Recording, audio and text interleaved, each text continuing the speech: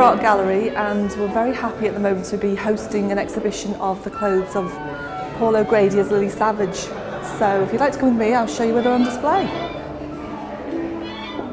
Well, we started working on this exhibition about a year ago now. We initially contacted Paul and said, would you be interested in doing an exhibition with us? Because we thought this would be a great idea. We found out he had all of these costumes still in store, and we knew that obviously something so spectacular, they'd really appeal to our visitors. So we contacted him it was about October of last year, and at that point he hadn't been Lily for quite some time. She'd retired to a French convent in 2004, so it wasn't something he wanted to do as a priority, but he did come back to us because in 2010, of course, he brought Lily back for Panto in London.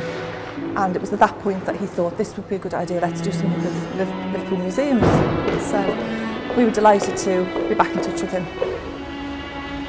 We worked closely with his agent, who's been absolutely wonderful. She's been so helpful. And I went down to look at them just over a year ago in the store and realised right away that this was a fantastic collection, huge amount of material. This is only the tip of the iceberg that you see on display. I would love to have done many more, but obviously we have certain budgets we have to stick to. So what you see here is the cream, if you like, some of the best pieces and the things that would be most appropriate really to explore the character of Lily Savage. So you've got things from Lily's early incarnation, if you like, when she was first on tour and doing stand-up shows. And then over here we've got things that Lily wore when she was in Panto, which she played the same part actually in 5 consecutive pantos. This is the Wicked Queen from Snow White and the Seven Dwarfs, and she played that part between 1999 and 2004.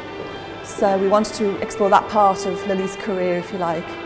There are 4 dresses at the Museum of Liverpool which explore the Blankety Blank side of Lily's career.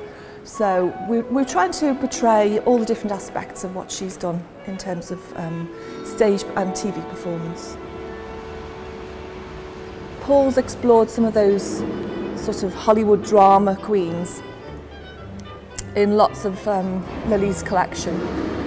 Joan Crawford and Bette Davis, I should say, come to mind, and that was one of the aspects he explored with Martin Taylor. He's also looked at other themes like the British barmaid, which I think is this kind of thing that, you know, we all know Lily Savage to be about, that kind of brassy northern kind of character. And then more traditional look for Panto, obviously, more of what you'd expect to see in Panto, very, very extravagant sequined costumes. And they cost a lot of money to make as well. They're very expensive costumes to make. And they are beautifully made as well, I should say. They're not just surface show, they're very well built inside because of course they had to work very hard on stage. I do like the leopard print dress.